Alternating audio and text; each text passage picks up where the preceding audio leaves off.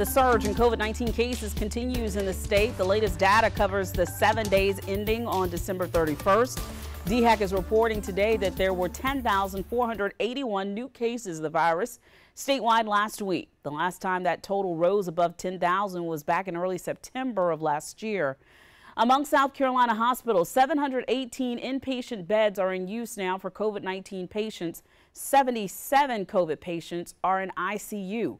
3 more people in the state have died due to COVID-19, and the percent positive rate rose to nearly 24%. DHEC